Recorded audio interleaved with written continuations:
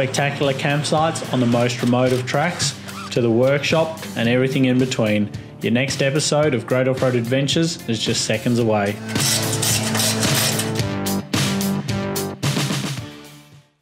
Hey guys, it's Graham from Great Off-Road Adventures. Welcome to another video. This one here, I'm going to run you through a Christmas present that my parents bought me, and that was an All4Adventure spun steel camp oven. So this is what we got from the team at All4Adventure. We got volume 1, about that much cookbook from Jace, and the camp oven.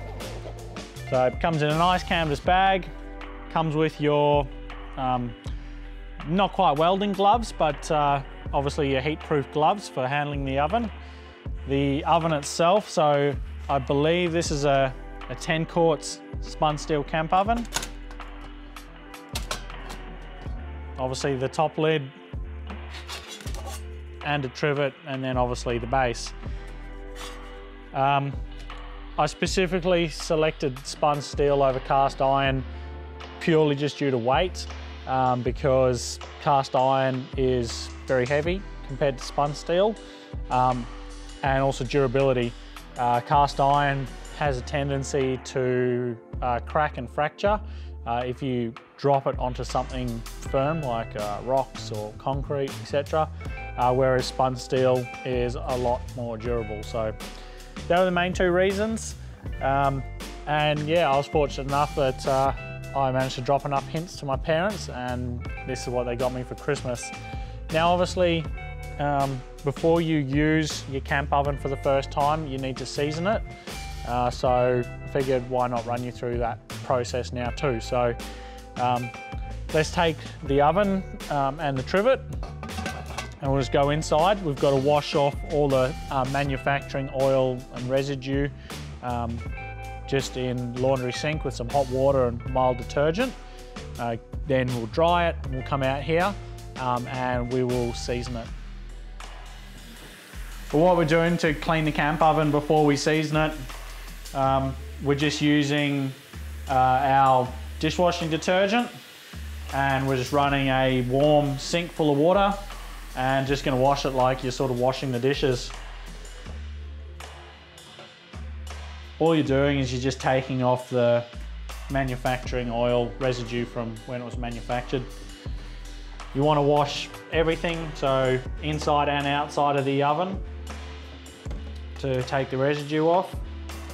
And then afterwards you want to dry it really well as well. So we'll just work our way through it methodically, one piece at a time. And yeah, include the trivet when you do your washing too.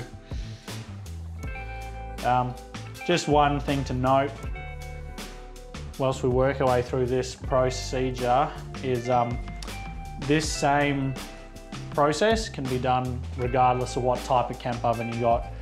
Whether it's cast iron, spun steel, it's exactly the same in terms of preparing it and seasoning it.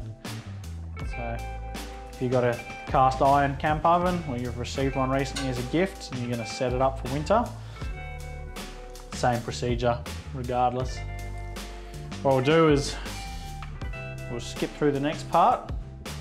We'll see you outside once we've dried it off and we're ready to start seasoning it.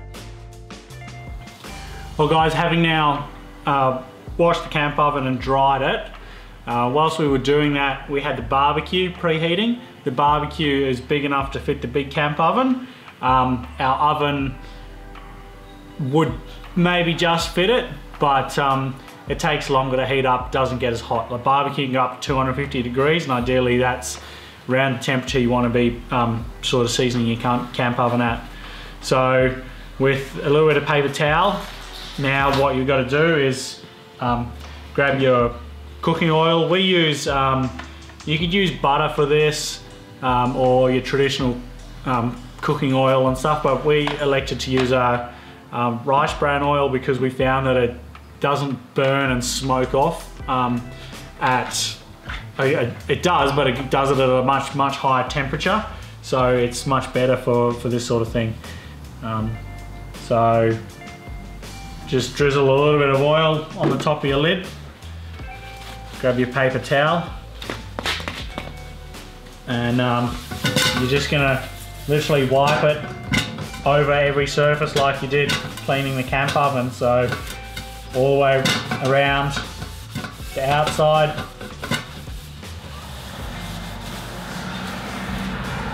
That's the lid done. Set it down. Then I'm just gonna drizzle a bit more oil on the inside of the camp oven.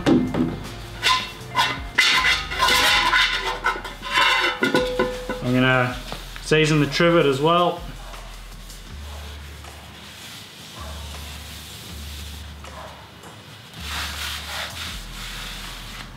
And whilst we're doing this, we're noticing obviously there's still a bit of discoloration going on with our paper towel, and that's just oil and stuff that's actually been trapped in the metal of the oven that's working its way out, and we'll notice that when we season it. You're going to have a bit of discoloration like that. It's perfectly normal.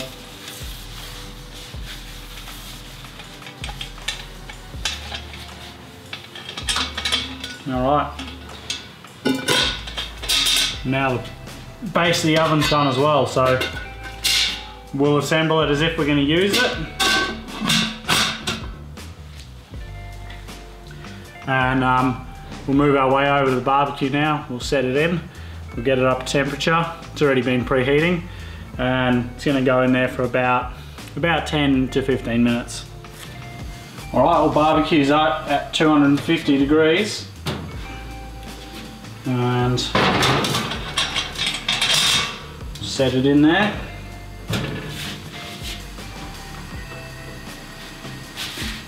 And yeah, we'll check it in about 10 minutes now.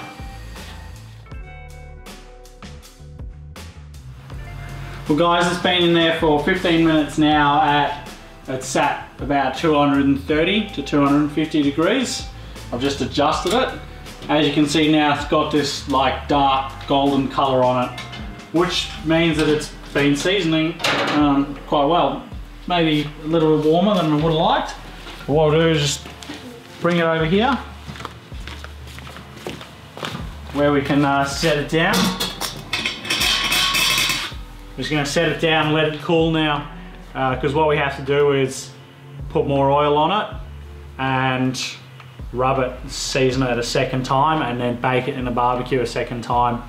At the end of the second time, that's when you've got a well-seasoned camp oven. So I'm going to let this cool down, and then I'm going to season it again, barbecue it again, and I'll speak to you once I've done all that again, because it's literally the same as what we've just done, where we just rubbed the oil over it and put it in the barbecue. So I'll see you in probably half an hour or so. Got to cool down and cook it again. Well, that finishes up how to season your camp oven. We've roasted it, oiled it and roasted it the second time, pulled it out, let it cool. So it's just cool enough to touch now. There's still a little bit of warmth there. But yeah, what you're looking for is a nice sort of golden sort of finish, like what we've got on the lid. And then inside the camp oven, yeah, it's all seasoned up really well. Quite happy with that. There's a little bit of oil sitting in the bottom, but that's not an issue. That'll just be seasoned into the oven next time around. So yeah, all up, really happy with it.